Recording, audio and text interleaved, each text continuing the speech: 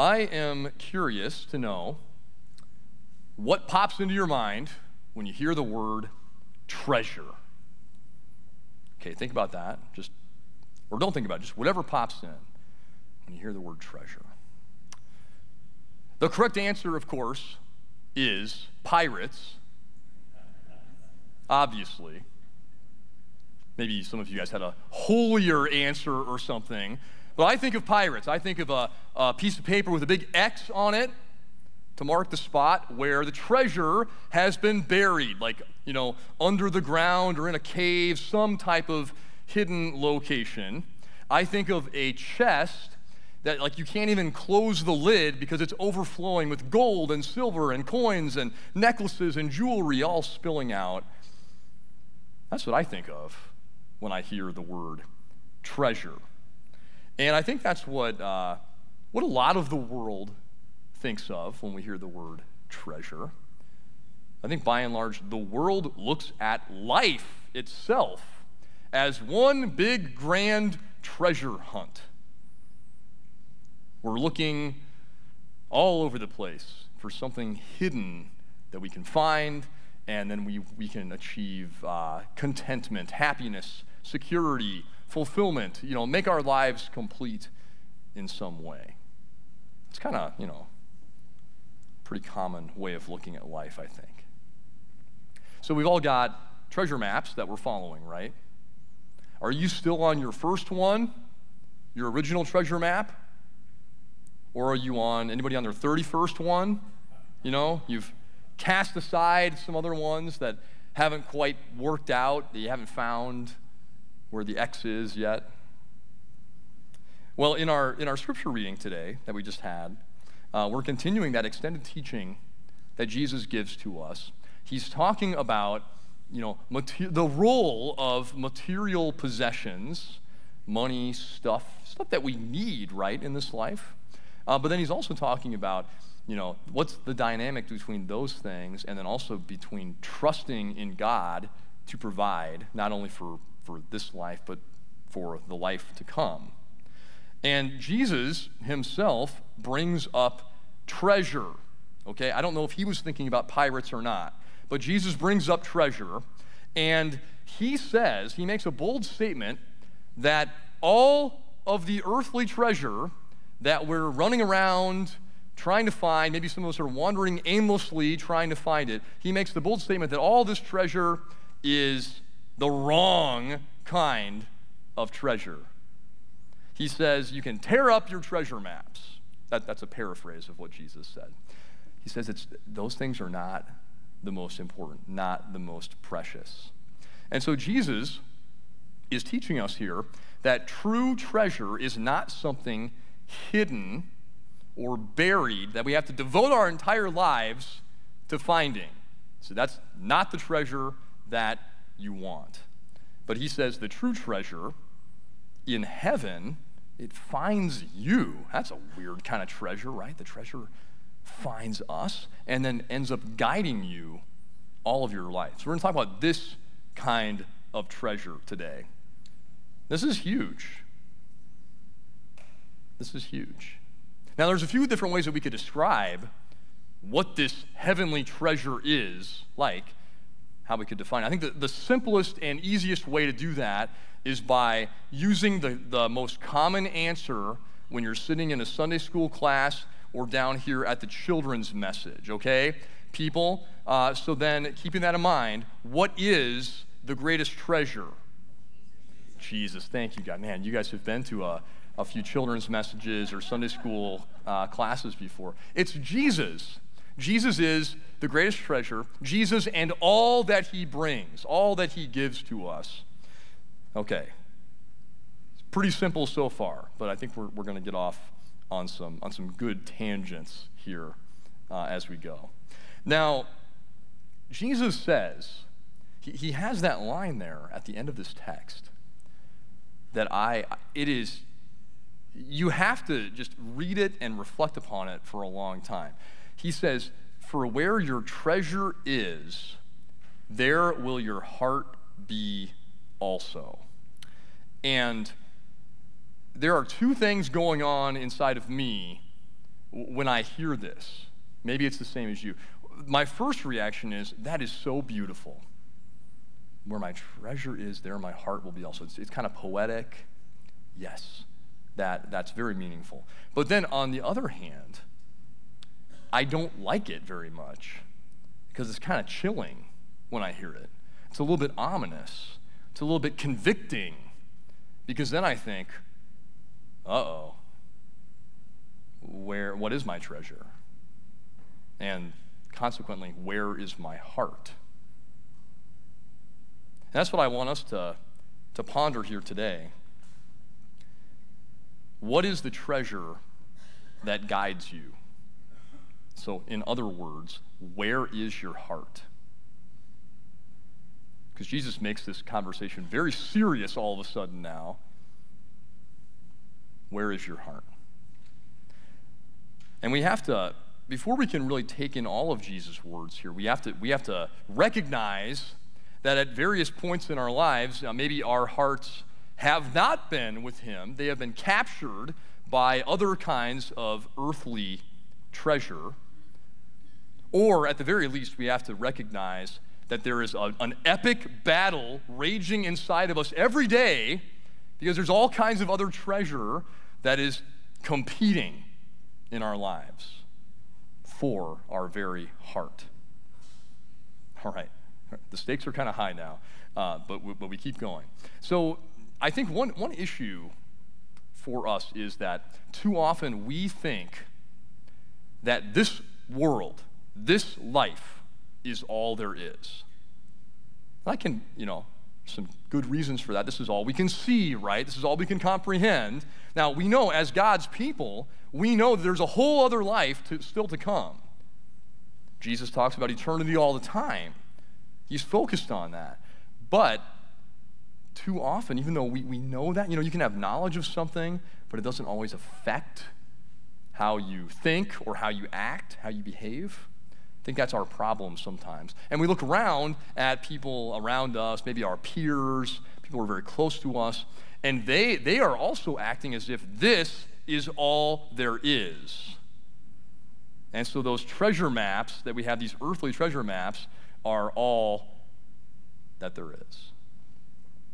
And we're really good at following other people.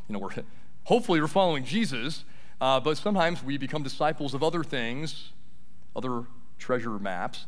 And so, I might see somebody else and see them, following their own treasure map, wandering around, and instead of myself thinking, oh, I'm so glad I know where the true treasure is, I'm probably more likely to go over and say, hey, do you have an extra copy of that map?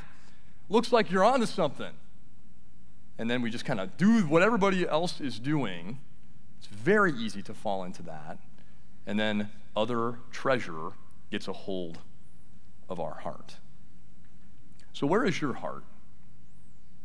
What treasure is guiding you? Jesus talks about all kinds of earthly things. And I think the danger, at least for me, is when I start listing off all the things that are competing for my heart, I really downplay how much of a problem those things are, and especially how much of maybe other people are susceptible to those things, but not me, of course, right? And so Jesus will list off things like material possessions and earthly status symbols, or even just things like food and drink and travel and clothing and cars and house and all these things they're not inherently evil or anything, but I start to think, oh, come on, if I was sitting, I'd be like, come on, Pastor, you think I really have a problem with those things? Come on, those things, it's just like cliche to list off all of those things. They don't really pose a danger to me. But the thing is, they're sneaky, and they do. And when so many people are consumed by them, we fall in and we start to seek for those treasures as well. And once one of these treasures gets a hold of your heart, they do not have a gentle grip on your heart. They have a very firm grip that becomes more constricting over time. And eventually, they'll squeeze the life right out of you. You will die, and you will have no treasure at all. Because the treasure that you have chased after is just in this world, and it doesn't last. But it will kill you, though. And so Jesus calls us then today to recognize where our hearts are, and therefore to repent of the times when they are far from him. And Jesus works. He works in us. He goes to find us, and he begins to reorganize our lives and to relocate our hearts to be with him. Because he is, after all, the greatest treasure of all. He is guiding your life and my life. This passage has really kind of hit me hard, just when you're preparing, you kind of get a hold of a text and you're just reading it and from different angles, and especially this last part, though. It's my main personal takeaway is something like this. I think Jesus is trying to communicate to us, hey guys, eternity is long, okay? This life right here, very short by comparison. Eternity, it's forever, right? It's very long, much longer.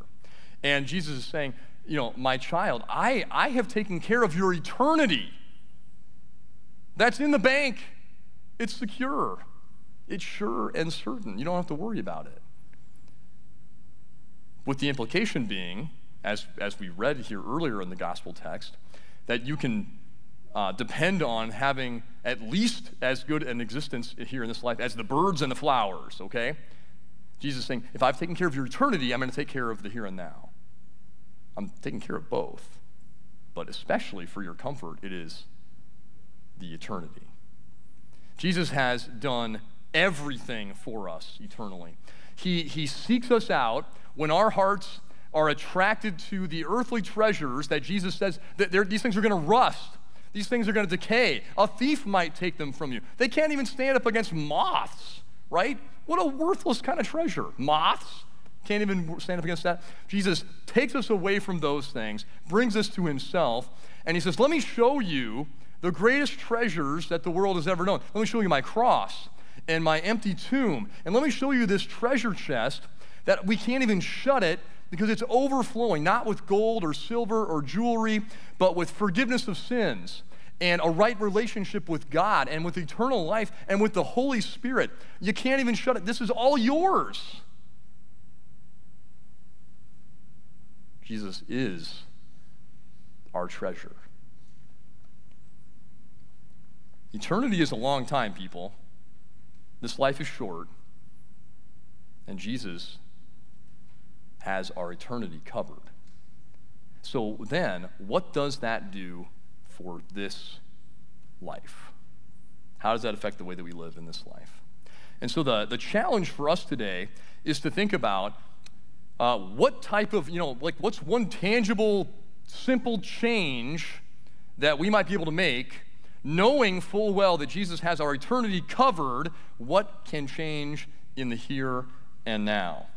Because if it's true that my eternity is secure in the hands of Jesus, it diminishes the importance of chasing after and gathering earthly treasure. It takes away a lot of the fear and the worry about day-to-day things when we have our eternity covered. And it frees us up to be more faithful to God, to be more generous, and to even live more uncomfortably in some ways in this life. I want to read just the last few verses of our text again here. So Jesus he's talked about, don't worry about today, tomorrow. Instead, seek his kingdom, and these things will be added to you. Fear not, little flock, for it is your Father's good pleasure to give you the kingdom. Sell your possessions and give to the needy. Provide yourselves with money bags that do not grow old, with a treasure in the heavens that does not fail, where no thief approaches and no moth destroys. For where your treasure is, there will your heart be also. I don't know about you. I cannot help but read this and hear Jesus calling me to live differently here in this life. Jesus calling me to hold on more loosely to the earthly treasure so that I am more willing then to give it up because I know that Jesus has my eternity secure. No earthly treasure map will ever lead you to become less comfortable in this life. But Jesus has already told us, rip those things up, that they're trash. Because Jesus, when we observe the life that Jesus led, Jesus was faithful to his Father in his mission. He was generous with what he had. He did not have a lot of earthly treasure. He had time, very generous with it. He had mercy. He was very generous with that. And Jesus intentionally lived an uncomfortable life in many ways during his time on the earth. And so if this is the guy who holds our heart, if this is the guy who is our treasure, if he's the one who's guiding us, I think our expectation will be that our lives will begin to look more like his life.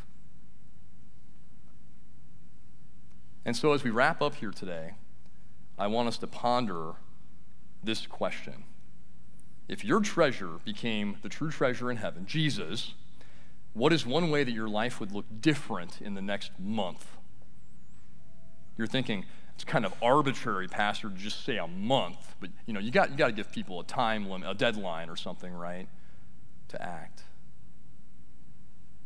I want you to really wrestle with this and ponder it, because this is one of those, like, if everything Jesus has said is true, then what? What then? What are the implications? What can I stop chasing after that doesn't matter so much, and what can I start chasing after that might have an eternal impact in the name of Jesus? And if whatever you come up with, guided by the Holy Spirit, if it makes you feel a little less certain, a little less comfortable, if it makes you feel like, ooh, this might be a little bit hard, I don't know, I have to say, big deal. Because we've got a long time in eternity, right, where we can be very comfortable and very at peace. Things will not be hard. This life is short, guys. So if we can make a difference, an eternal impact in the name of Jesus, let's do it. Because Jesus has that whole eternity thing handled for us. So my prayer is that Jesus, as our treasure, will guide our lives. That he will guide your lives individually, that he will guide the lives of your families, that he will guide this congregation to be focused on him and the true treasure that he is. In Jesus' name, amen. Would you pray with me? Heavenly Father, thank you for taking care of us in this life. Lord, we're so grateful for that. But thank you even more so for sending Jesus to be our treasure. Help us to depend fully on him for our eternity, and help that same trust to spill over into our everyday lives and inform all that we do. In Jesus' name.